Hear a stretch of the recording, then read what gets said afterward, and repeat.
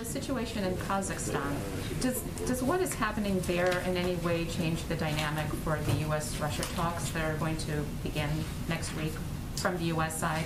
And is there any thought that Putin might be less likely to invade Ukraine while this crisis is playing out in Kazakhstan? Well, let me touch on a couple of things first to provide all of you an update, and you may have seen this, but today Secretary Blinken shared a productive call with Kazakhstan foreign minister, where he reaffirmed the United States' full support for Kazakhstan's constitutional institutions, human rights, media freedom, including through the restoration of internet service, and advocated for a peaceful, rights-respecting resolution to the crisis.